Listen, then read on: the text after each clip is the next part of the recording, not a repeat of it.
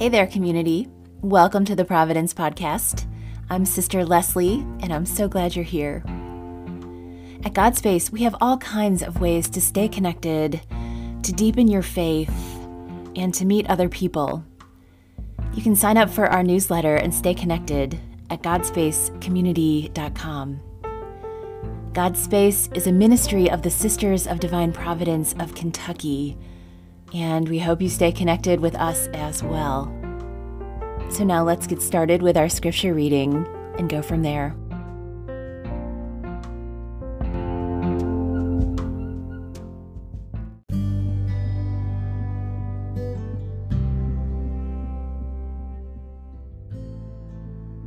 A reading from the book of Leviticus. The Lord said to Moses, "Speak to the whole Israelite community and tell them, 'Be holy, for I, the Lord, your God, am holy. You shall not bear hatred for your brother or sister in your heart. Though you may have to reprove your fellow citizen, do not incur sin because of them. Take no revenge, and cherish no grudge against any of your people. You shall love your neighbor as yourself. I am the Lord." The word of the Lord. Thanks be to God. A reading from the Gospel according to Matthew. Jesus said to his disciples, "You have heard that it was said, 'An eye for an eye and a tooth for a tooth.' But I say to you, offer no resistance to one who is evil. When someone strikes you on your right cheek, turn the other one as well. If anyone wants to go to law with you over your tunic, hand over your cloak as well. Should anyone press you into service for 1 mile, go for 2 miles. Give to the one who asks of you, and do not turn your back on the one who wants to borrow. You have heard that it was said, 'You shall love your neighbor and hate your enemy.' But I say to you, love your enemies and pray for those who persecute you, that you may be children of God. For God makes the sun shine on the bad and the good, and causes rain to fall on the just and the unjust. For if you love those who love you, what recompense will you have? Do not the tax collectors do the same? And if you greet your brothers and sisters only, what is unusual about that? Do not the pagans do the same? So be perfect, just as God is perfect." The Gospel of the Lord. Praise to you, Lord Jesus Christ.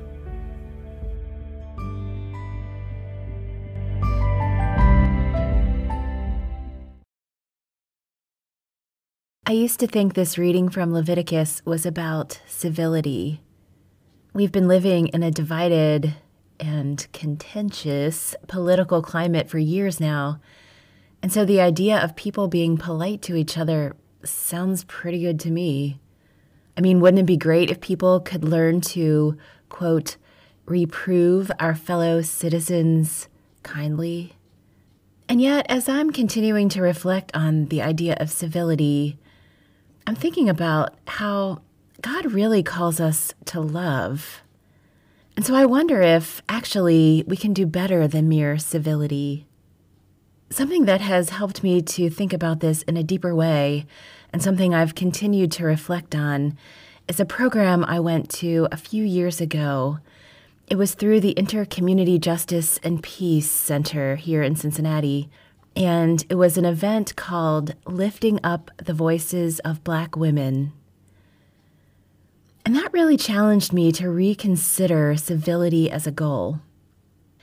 At that program, in the context of really meaningful conversation, I encountered this quote from an activist named Christina Brown. She said, "Individuals and organizations of varying political persuasions have called on candidates and elected officials, as well as the public at large, to express their political differences in a way that restores civility to the public discourse. But focusing on civility is an expression of privilege, whether it be economic status, gender, race, ability, or so on. In short, the most civil defense of oppressive beliefs will not save us as a nation. This quote really brought home to me that it is a privilege to have the choice to speak out or to remain silent. For the most part, I have that choice, but some people don't. If what we're trying to maintain is politeness, we can shut down or shut out some people's voices. Civility keeps people comfortable, but truth-telling helps us to grow, even if it makes us feel uncomfortable. If my desire for civility means silencing someone who has something important to say, or allowing oppressive beliefs and systems to persist, then that's not the answer. Now, I'm not saying we should scream at each other, of course not, but it seems like we're called to something more than mere politeness. In fact, this passage from Leviticus doesn't actually mention civility at all. Rather, it calls us to holiness and love of neighbor. The gospel takes it even further to include love of enemies. Love and holiness move us beyond civility to something deeper. And that's a good thing, even if it brings with it a healthy dose of discomfort from time to time. The gospel, the good news of Jesus Christ, is not the gospel of civility. And in fact, nice, civil, and polite are not really gospel values at all. The love that the gospel calls us to is a holy, gritty kind of love that encompasses neighbors and enemies, as well as ourselves.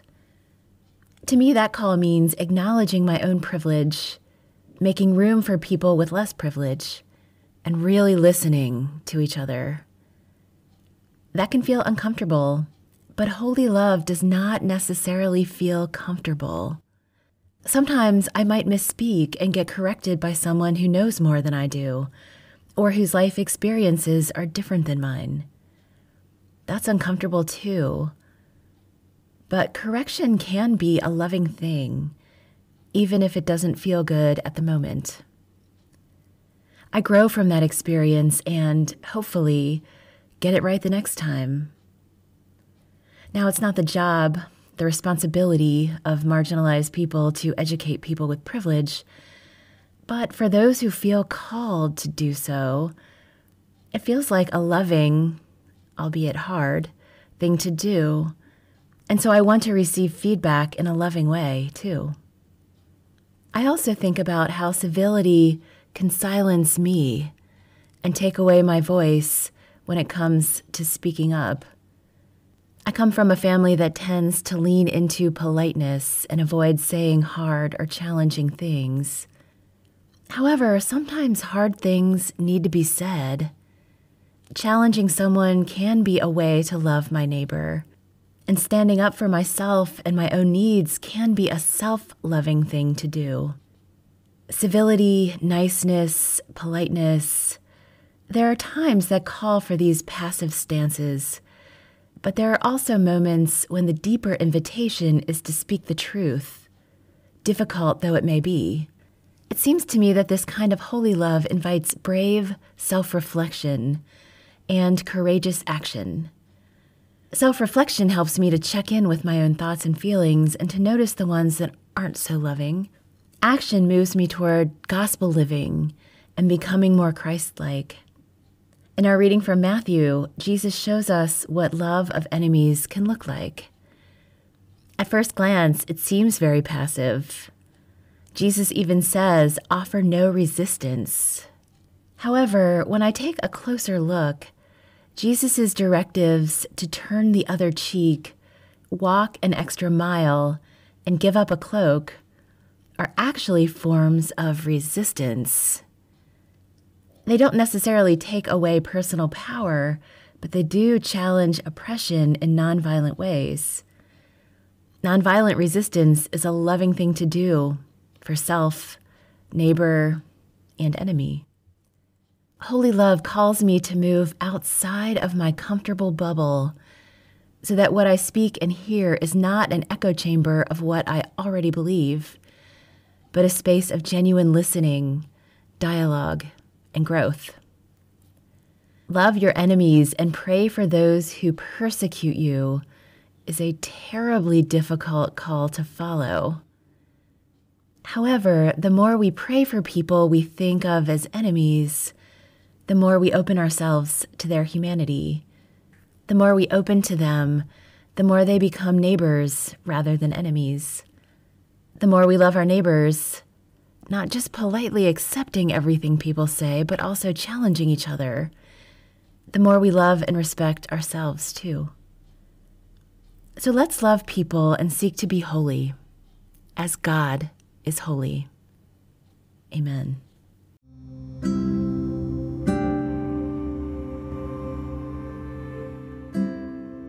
So let's continue our reflection. Have you ever acted for the sake of politeness, but missed a chance to speak the truth? What was that like? Did you grow at all from that experience? And where was God in it?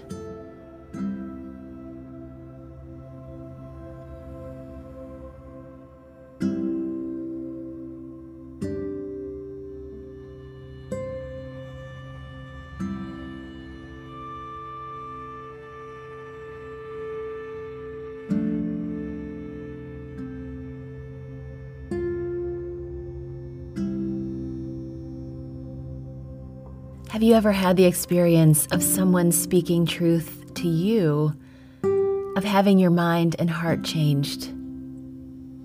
What was that like? Did you grow from that experience, and how? And where was God in it?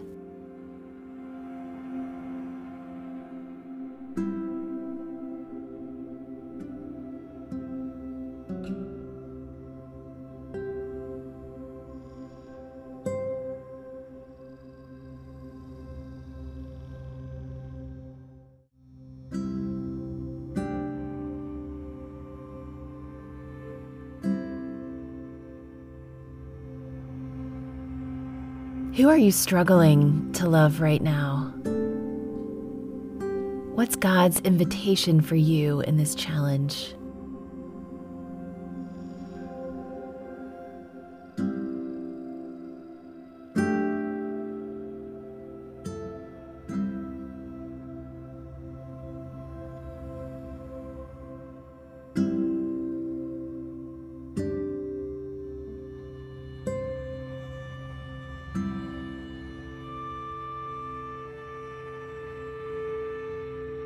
What truth is God speaking in your heart right now?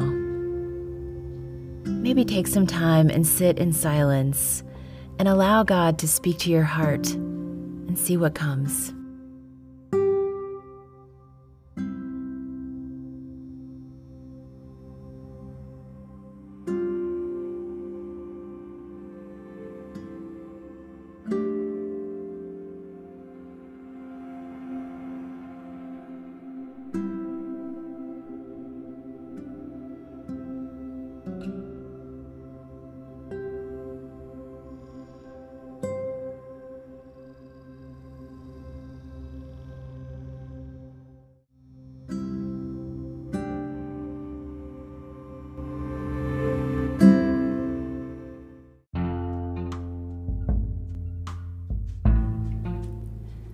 Thanks for listening to the Providence podcast.